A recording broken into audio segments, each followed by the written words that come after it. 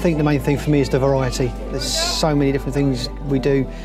It sounds cliched, no 2 days are the same, but they're really not. There's so many different things, so many opportunities open to us as well. I've worked my way up from call handler through to area controller, so I now manage a sector of London. I look after the West.